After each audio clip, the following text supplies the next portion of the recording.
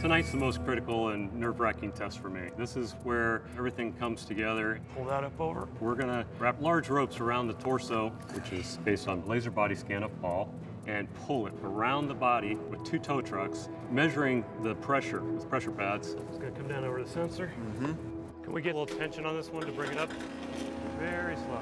The plan is to verify the design load of 300 PSI, which is 3 times what Paul's likely to see in the Anaconda attack. Go ahead and pull back up. I think we got good even tension now. After that, we're going to take it to destruction and find out how much force this torso protection can take. As long as those are under tension, no one should go near it. A little nervous about the test. Analysis to real world doesn't always correlate, but we've done our homework and I'm confident we'll meet the 300 PSI. If it fails, that's a lot of work and a lot of late nights ahead. Okay, you guys ready? Let's do it. Here we go.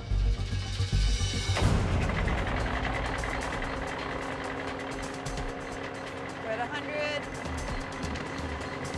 150, 200. Okay, stop. We're at 300 PSI.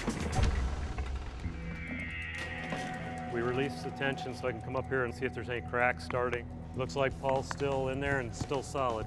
Absolutely impressed with the armor. The next steps, we're going to take it to structural failure and probably take a bucket full of splinters home. Let's go ahead and take it up to failure. Go. It's going to shoot right at us. It's pulling the truck. Oh my God. That's amazing. We're way over 1,000 pounds of force. Release the tension. Wow, Wow. look at that.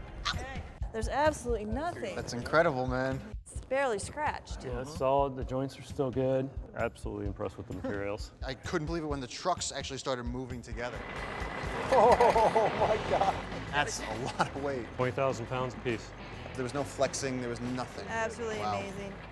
Thank you, sir. Now that the constriction test is passed, I can breathe for about a minute, but now I'm anxious to get back home and finish the design on the suit. It's time to go anaconda hunting.